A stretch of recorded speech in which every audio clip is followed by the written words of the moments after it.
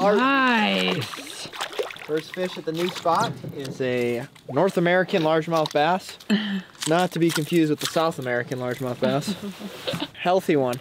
If you guys are pond fishing this time of year when the water's really cold, one of my favorite lures to use is a jerkbait. The reason for this is you can pause it. The key thing about a jerkbait is it stays in the water column when you pause it. If you guys buy one that's suspending, you can keep it there for longer so the fish can kind of have that lazy follow-up and see it, especially in clear water. They tend to really like it. So check out a jerkbait in the spring if you guys want to get bit.